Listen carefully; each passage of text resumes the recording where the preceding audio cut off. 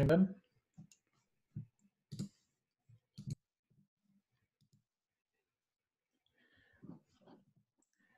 Great. So I'd like to welcome everyone to the Privacy and Tech and AI Model Building.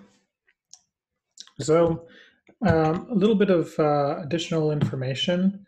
So before we get started, I work over at doc.ai. I'm the head of Edge Infrastructure.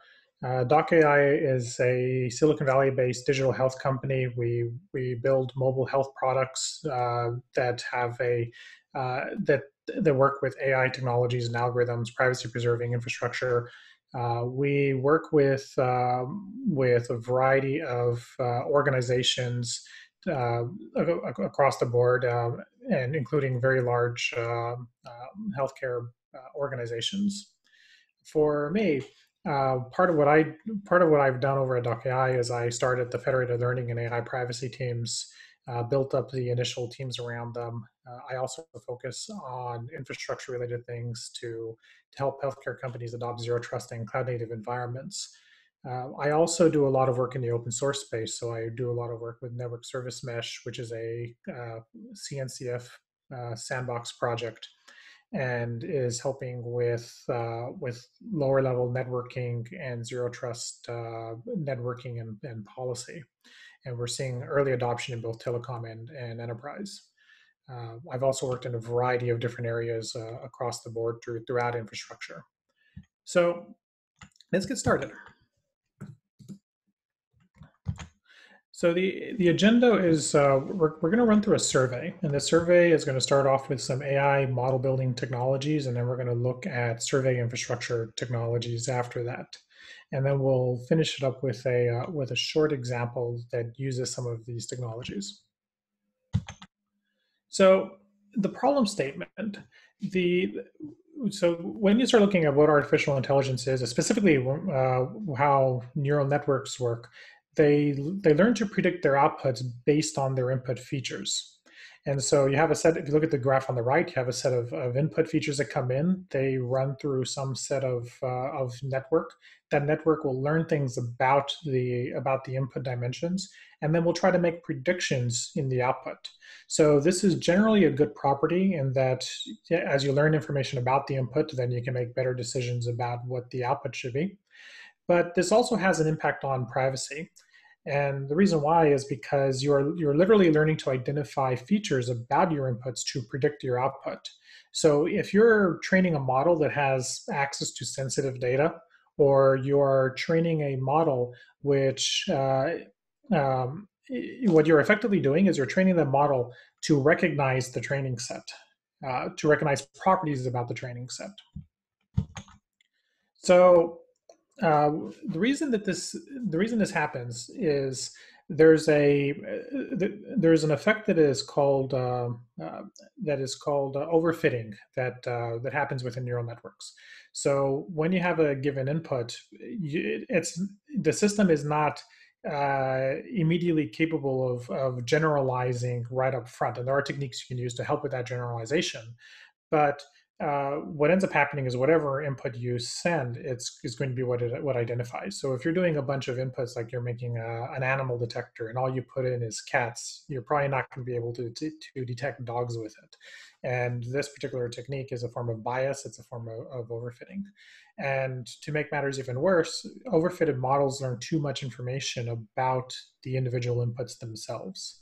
What this means is that if a model were to escape your environment and end up in the black market, then you don't have a way to remove that model off of there, and people can analyze the model you have and make discover information about the inputs, which could be very sensitive data. So to give you a visual example, we have two lines in the center, and each of these represent two very simple models. So we have the straight line, which is a more generalized predictor, and then we have the dotted line, and the dotted line is something that has been overtrained. And so the question then is predict where the blue and red, where are the squares and where are the circles. So if you look, you can see has the line squiggles around. you can see where it reaches out to encompass a circle. You can see where it reaches out to encompass a square. And if we were to populate this with the initial training set, you can actually see how this particular model has overtrained. And in this scenario, you can see the linear, the line version, the solid version, is still predicting, it's still giving you information about the overall data set, but is also giving you less information about any individual. So this means that the very first thing you should do in terms of protecting your information is you should reduce your overfitting.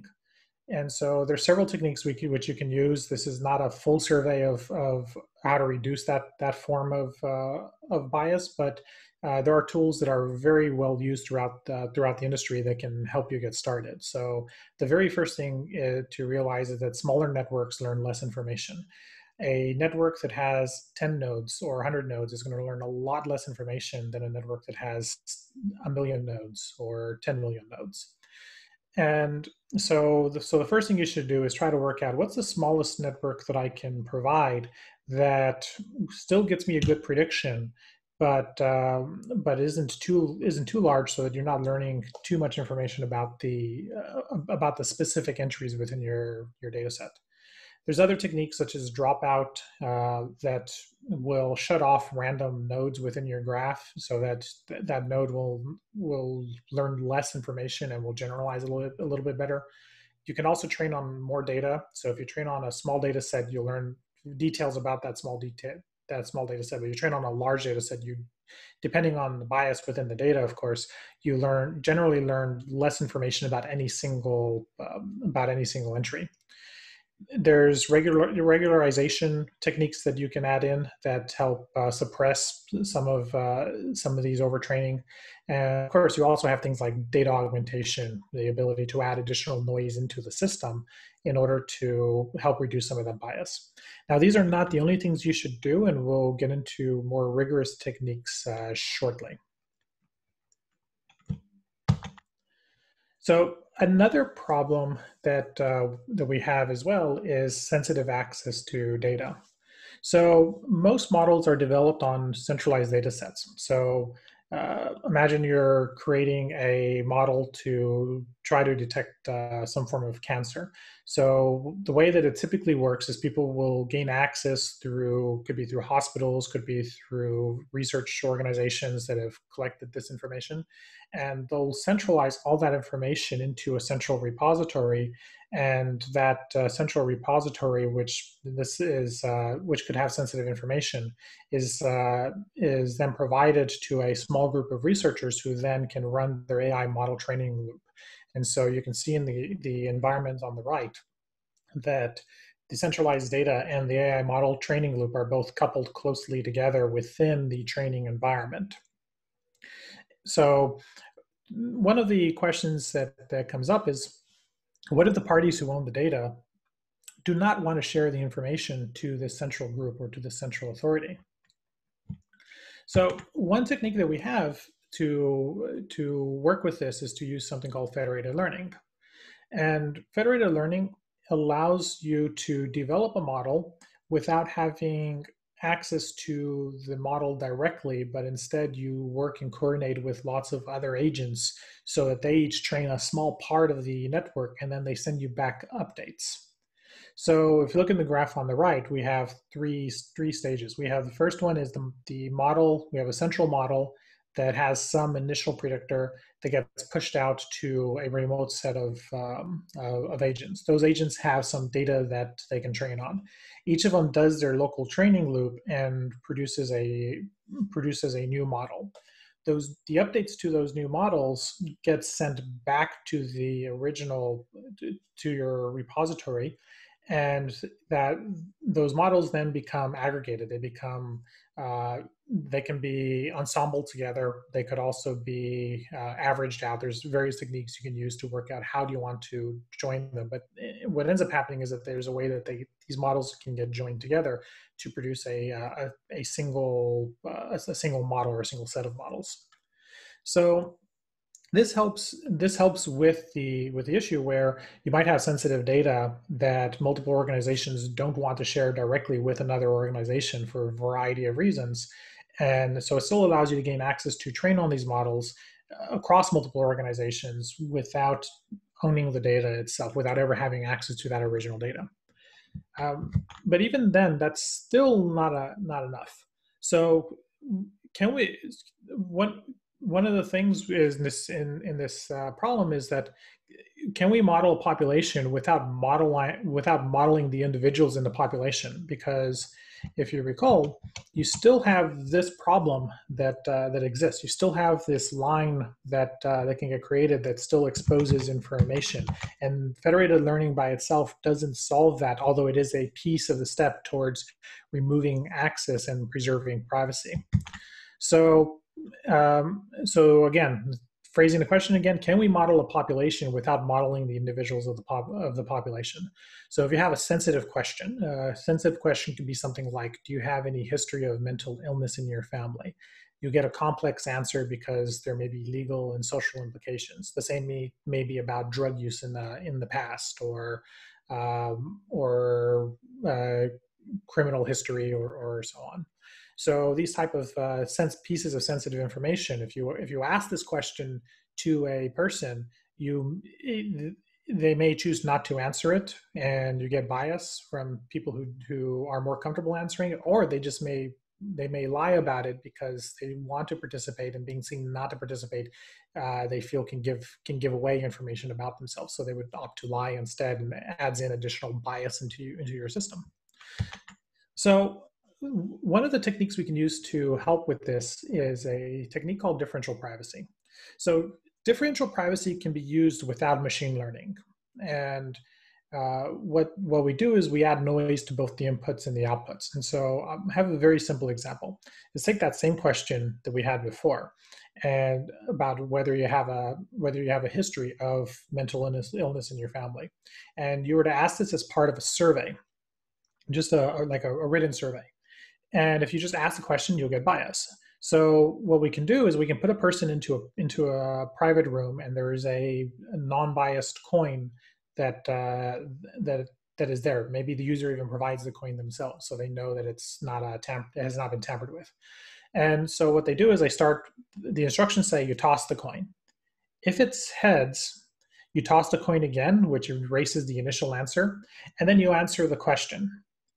If the first coin toss was tails, you toss the coin again. If it's heads, you answer yes. If it's tails, you answer no.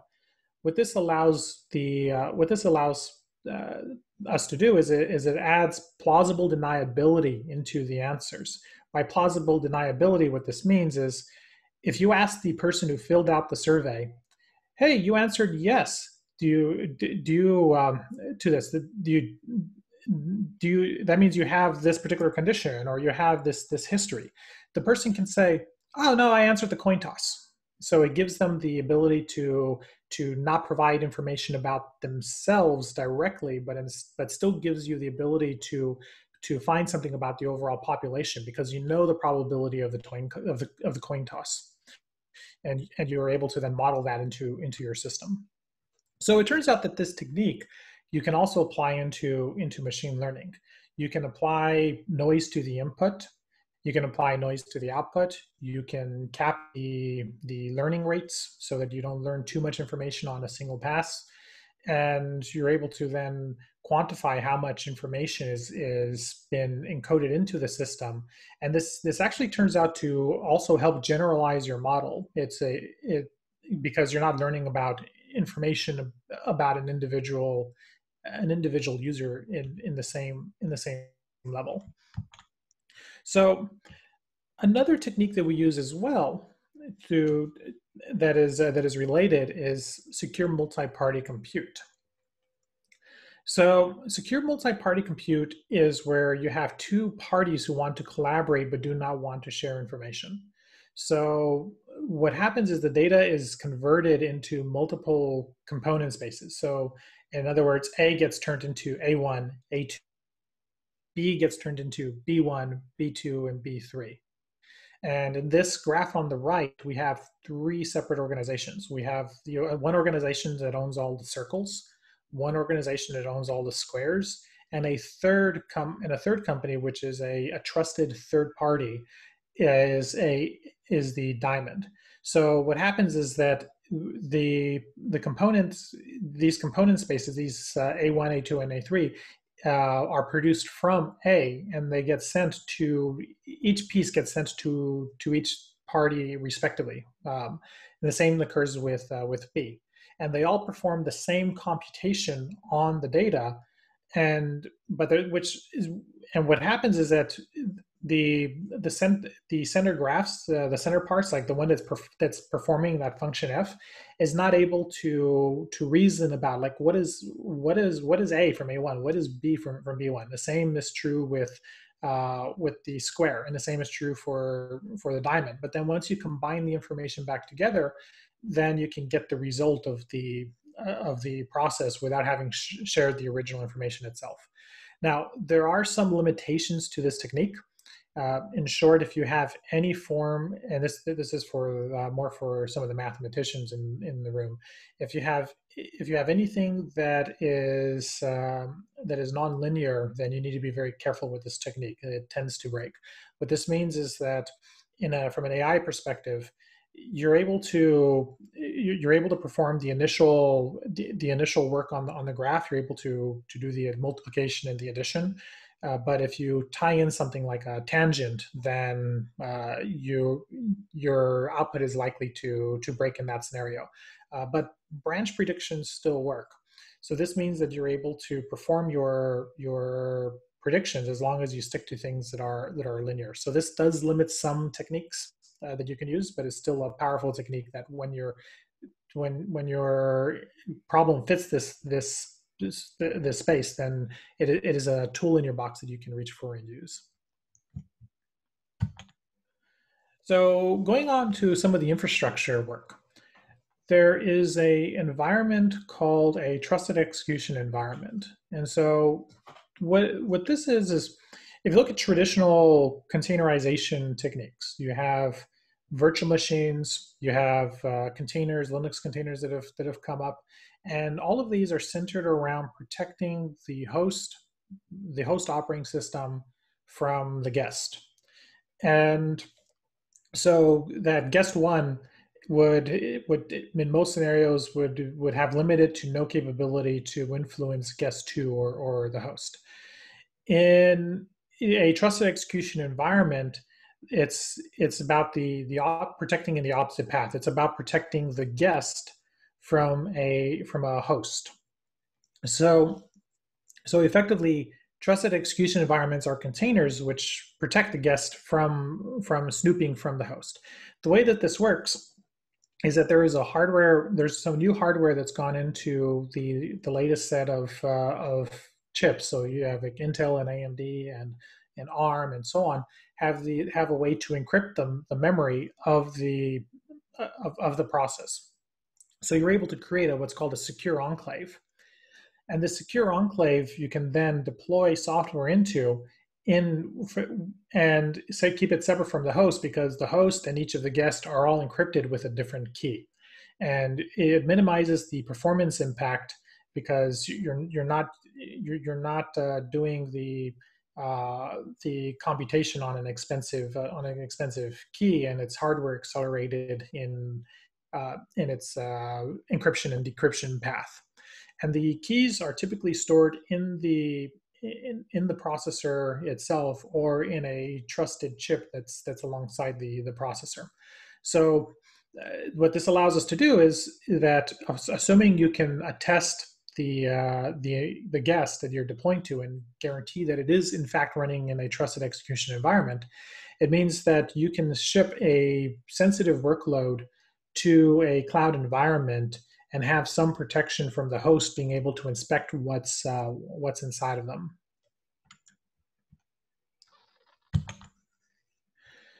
There is also another technique that's coming around. So if you look at how systems are defended against today in your security model, you tend to have something called perimeter defense. The idea behind a perimeter defense is if you look at the top graphic, you have a trusted network with a workload inside of it.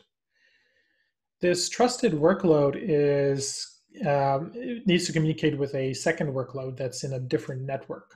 So what ends up happening is typically there'll be a secure connection between the two networks that's established, and that connection will be defended by putting a firewall between the two networks, or they may have a VPN that allows one network to communicate with another network. So one of the problems is if the attacker enters the trusted network, then they're typically able to access systems within that trusted network with very few limitations.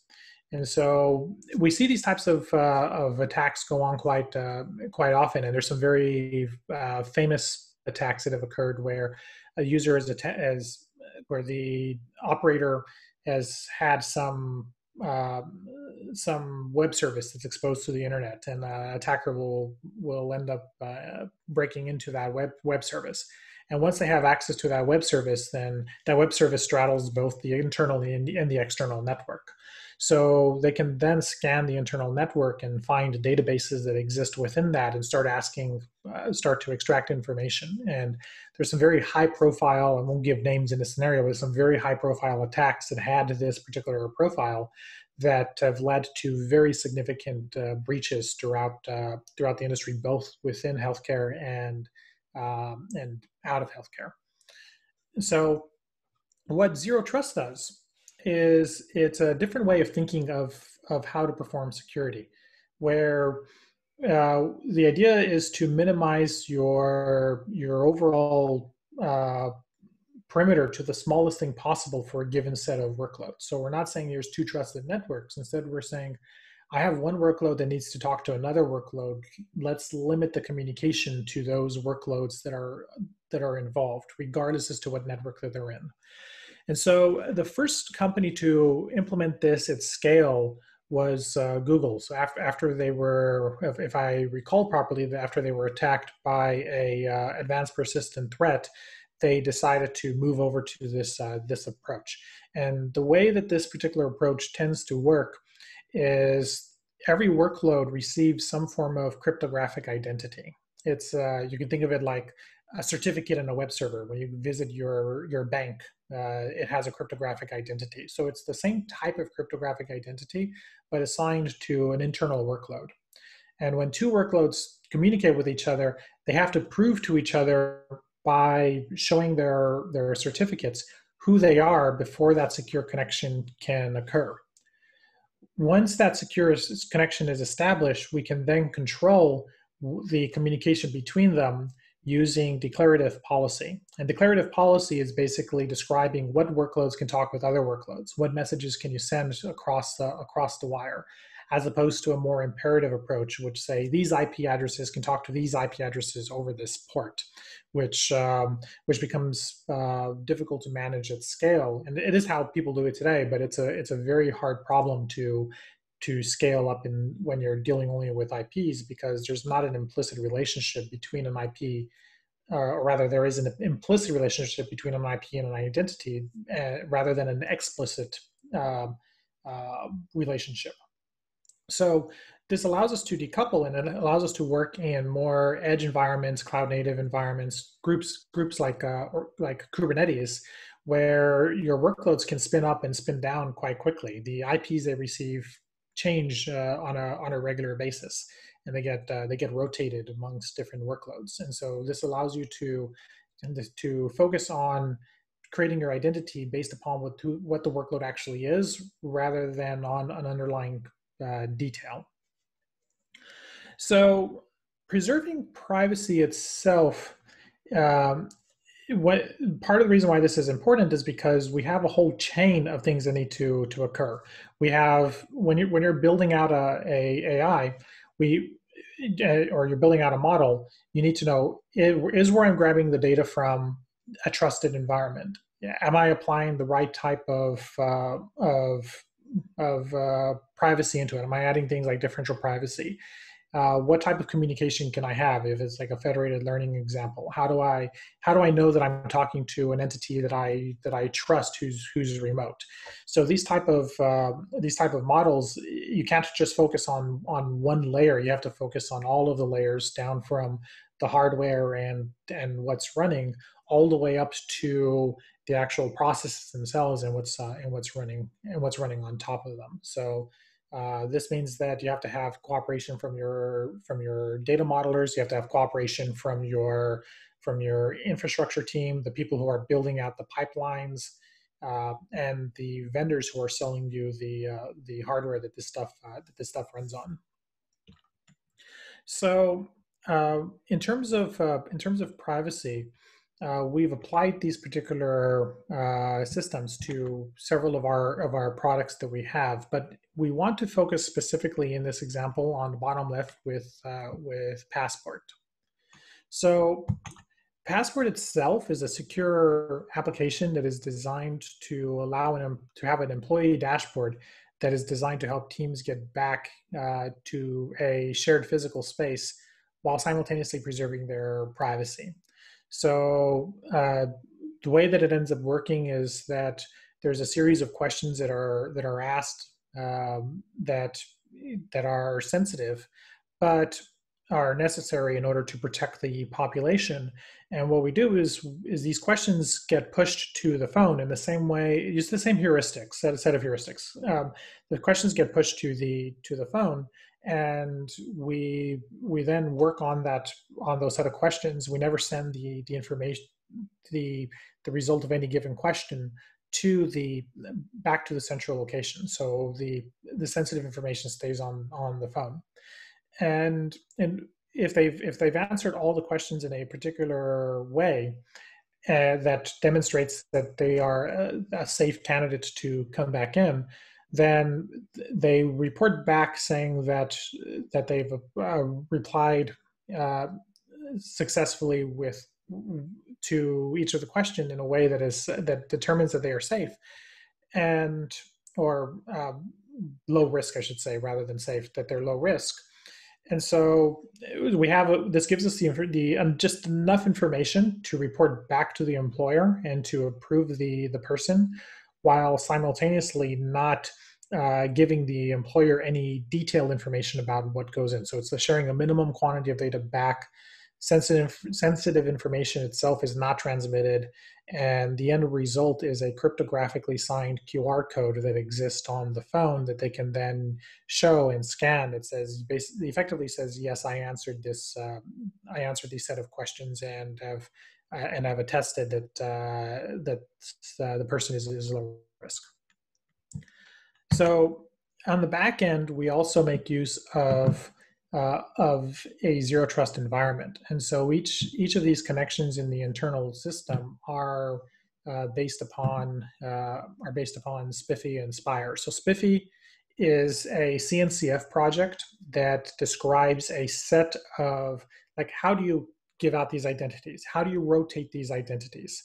And Spire is the reference implementation of the SPIFFE protocol. And so both of these are CNCF projects, which is the same organization which also manages Kubernetes.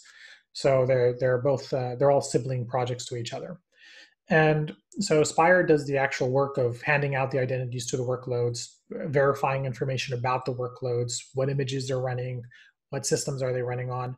And then Open Policy Agent is a system which you can write declarative policy, and that declarative policy is human readable and machine readable. So you can say this application is allowed to talk to this database, and I want them to prove who they are using the identities I received from Spire, and they're allowed to send these messages. And so you can specify the interactions using Open Policy Agent, and Open Policy Agent will then read the input from the requests, and then we'll give you a decision. It's like, yes, I'm going to allow this, or no, I'm not going to allow this, and here's why. And it gives you that explainability. And finally, the information that is necessary to report back to the employer is then sent back to to a metrics and logging infrastructure where the employer can then look in a dashboard. So as an example, it's trying to reduce the total amount of information it's sent. It tries to separate out components. The policy is separate from the application itself and is applied and is applied as a uniform thing that you can control with Spire giving out the identities themselves. Like the application cannot ask for a specific identity; it gets assigned an identity based upon its properties.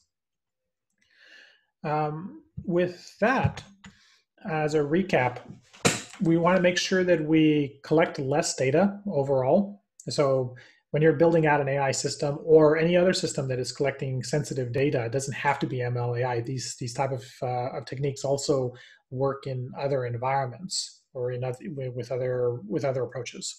So you want to collect less data overall. Try to collect less sensitive data if you can. Exercise good processes for data that was collected.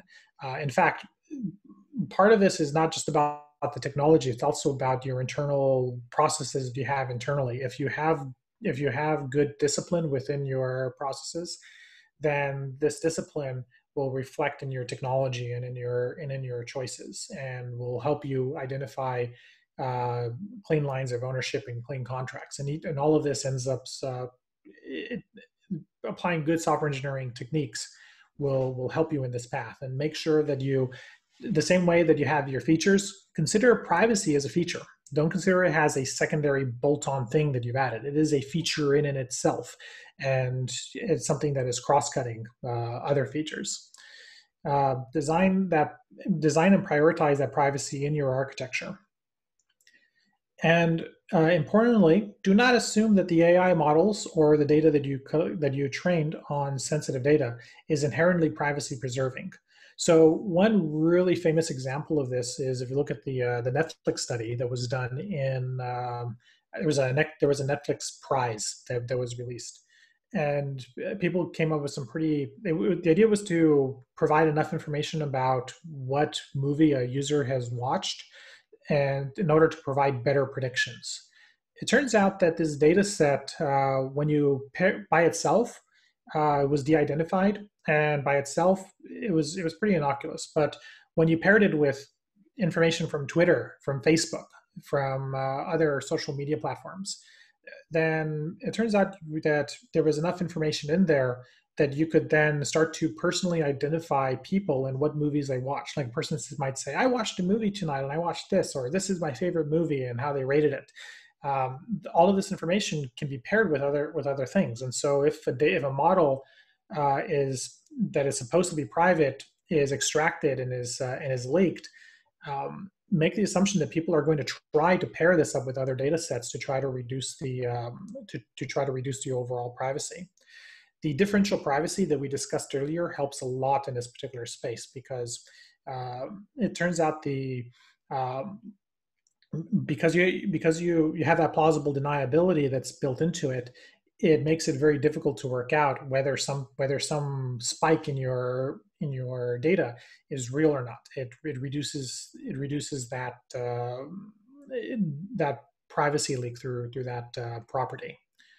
And think about privacy across your whole chain. You have the models, you have your pipelines you build, you have in the infrastructure, people tend to separate their infrastructure into three parts. You have compute, you have the transport, the network, and the storage. All of them have to be designed to work with each other. They're not isolated. They're all part of a solution. They're all part of a chain. Make sure that things are designed so that they have clean interactions with each other and can help each other. It can help they can help defend against each other. Like on the compute side, you may have a secure storage and a secure transport, but if you have a bug in your compute in the actual hardware, maybe there's some information that can get that can be transported to the side, things like heartbleed or similar techniques that may come out in the future. And so how do you defend against compute? Well, maybe what you do is you only run processes from a specific user on a specific processor that's been dedicated to them for a specific period of time, and you don't commingle certain types of processes. And so like think of these type of problems. If you're working on data that's not sensitive, it doesn't matter as much. But if you're working on very sensitive data, start asking these type of questions as to like, what can go wrong in my compute? What can go wrong in my model? How can they defend each other and cover each other's weaknesses? And finally, I strongly recommend that you engage with open source communities who are focusing on privacy in this area. So there's certainly multiple organizations within the machine learning and AI space that are starting to have a focus on this, and this is the tip of the spear. I'm also hoping that that Linux Foundation, IEEE, and other similar groups start to also invest heavily on not just the security side, like there's a new security organization within Linux Foundation, but also focus on privacy, because security and privacy are, even though they're related, are not the same thing. Private security is very often focused around who's doing what, how do I make sure that only that I can authenticate and authorize a user and defend things. Privacy is about how do I not learn or how do I not share sensitive information. They're both tightly coupled with each other, but they're two separate orthogonal things that that do have some implications with each other. And with that, I want to thank everyone for joining and listening in. And if you have any questions, feel free to ask here in the webinar while it's on. You can also reach out to me. I have my name here on the CNCF Slack. If you're not on the CNCF Slack, there's a link there on how to gain access. For information about doc.ai and its products and what we're doing, or if you want to join us in producing or building some of this stuff, you can send us an email at info@doc.ai as well, and we'll be happy to answer any questions. Thank you very much.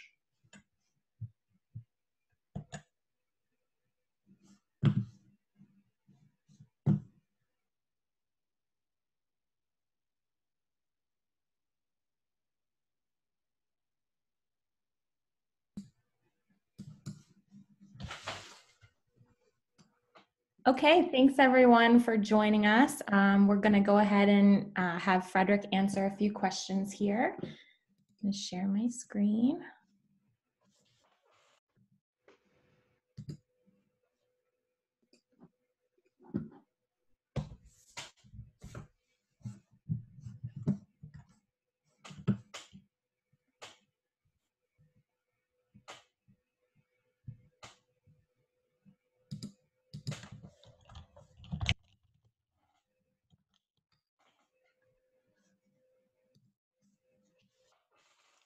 Great. So in terms of questions, so let me go ahead and read some of them. So one of the questions was, what do you do to recommend to assure compliance of AI models with privacy regulations like the GDPR in Europe?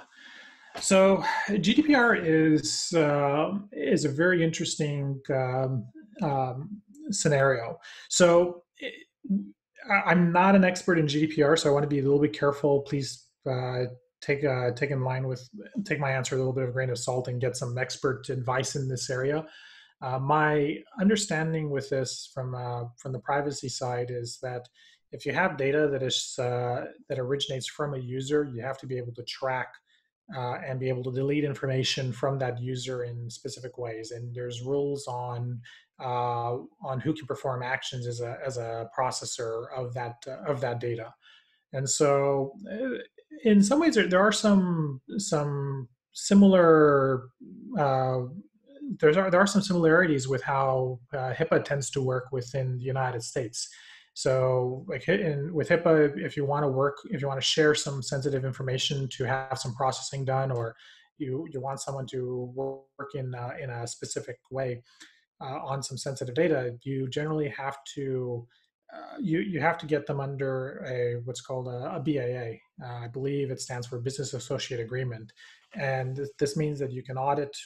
You may have to audit the organization in some scenarios. You have certain requirements in terms of how the data is passed, and there's a legal infrastructure that gets established between the companies. And I think that with GDPR, if you want to play it safely, it's not just about the technology; it's also about the people. So we want to make sure that that you establish those same type of things. Say like, hey, I have some sensitive data, and I'm going to provide you with that sensitive data so you can provide a service.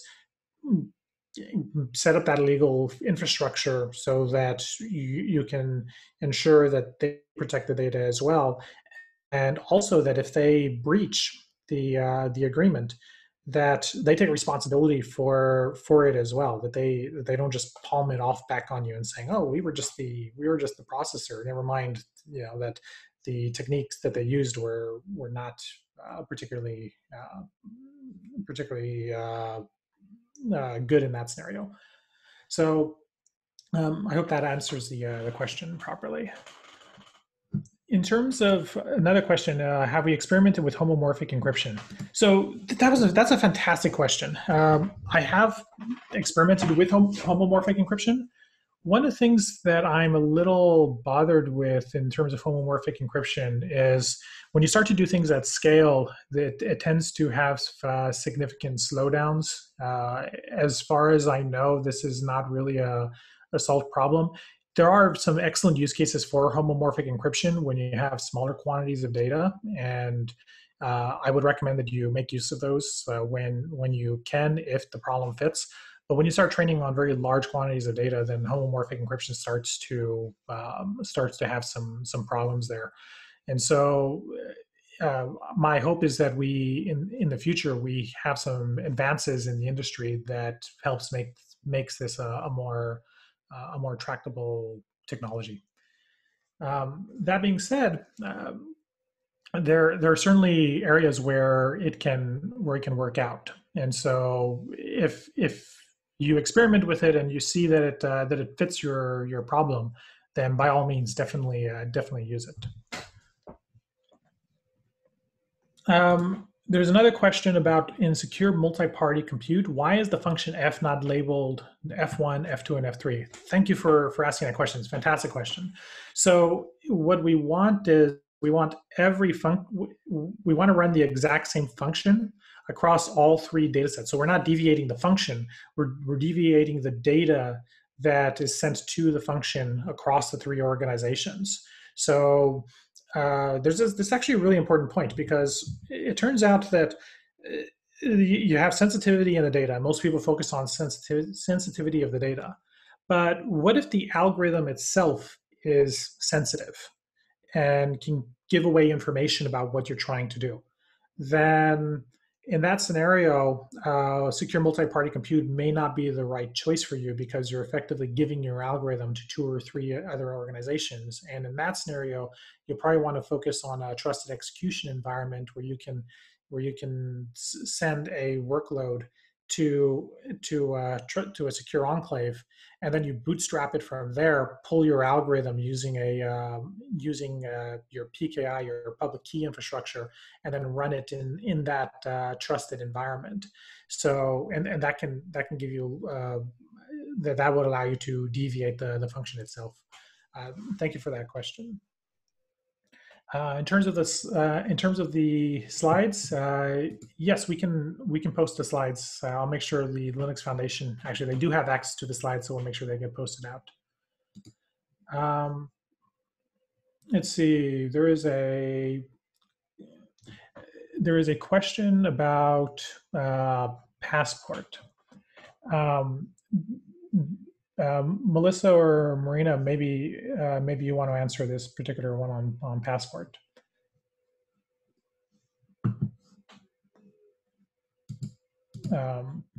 Basically, the question is about what would the information the employer would be able to gather from the employee's responses? Would it be anonymous? Is it of the health?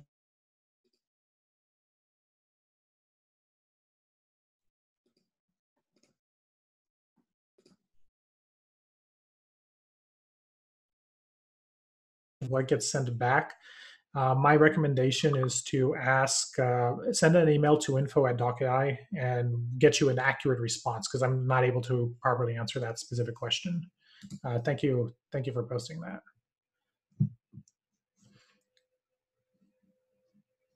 With that, I think that answers all of the questions. Other than I don't know when the webinar will be posted. I'll work with the Linux Foundation to get that out, and we'll put a message on our Twitter when it gets posted as well. I can jump in here, Frederick. Yes, so the slides and the presentation will be posted to the Linux Foundation YouTube page, and you can look for that in the next week.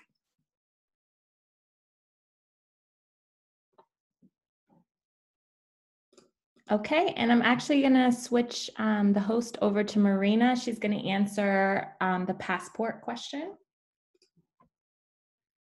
As I was just saying, that question probably would be best answered by email. We can follow up in a bit more detail on passports specifically.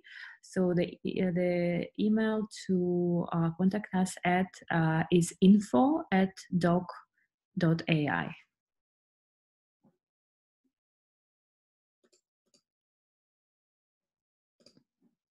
Okay, great. Is there any other questions?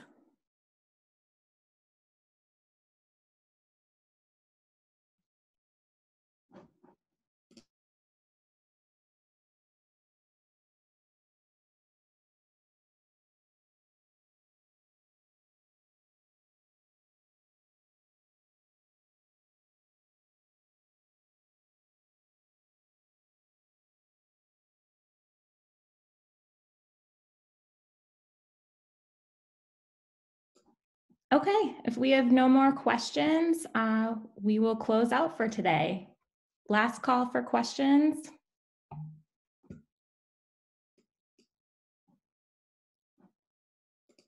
Okay, thanks everybody for joining us, and we look forward to seeing you next time. Thank you.